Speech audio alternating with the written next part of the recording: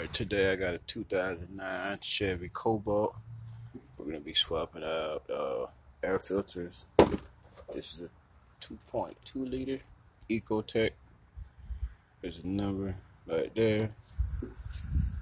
We're going to start off by taking the clip here and the clip there.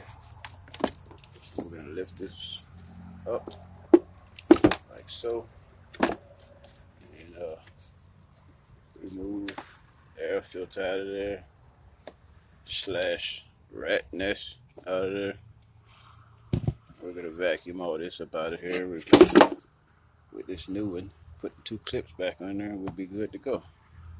Like I said, this is a 2009 Chevy Cobalt 2.2 liter air filter removal, and I say rat droppings removal. Thank you for watching.